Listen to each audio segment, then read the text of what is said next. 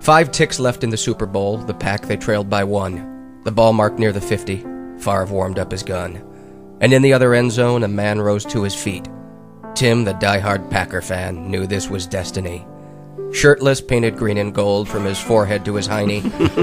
The smile slowly left his face. He said, "Someone hold my liney." He wet his finger, felt the air. A headwind turned their way. Favre, he taught, he's got the gun, but he needs our help, yeah, hey?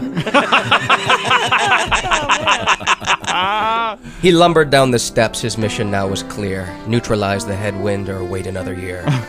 And as he stepped onto the field, security stopped him short. They asked him who he was. He said, "I'm Tim, I'm from up north." Whereabouts, they fired back. Sheboygan, he revealed. What do you catch? He said, "Mostly pike." They let him on the field.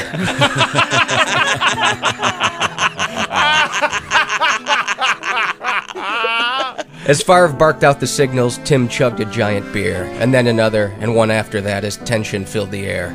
The ball was snapped, a route was run, Favre unleashed the ball.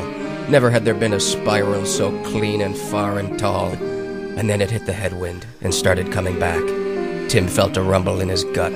Now was time to act. The burp came out so long and hard, the Yukon felt a breeze. A tidal wave of beer and brats and half a wheel of cheese. The blimp was lost for 7 days. Skybox glass was shattered. An Oshkosh woman lost her teeth. Tim's stomach left in tatters. But the pass came down, the catch was made, and just before Tim died, he was heard to say, "The Packer back. Oh, for cry-I-I."